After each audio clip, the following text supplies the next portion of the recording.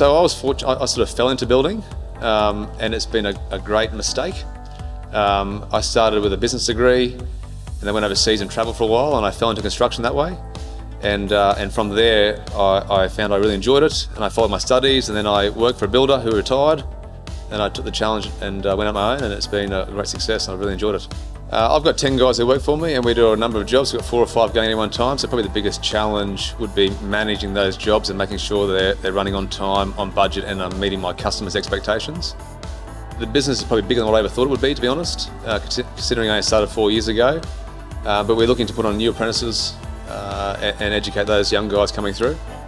We've worked really hard for success, and I think the long and short of it is work hard, treat your employees well, treat your customers well, and always follow through on your word.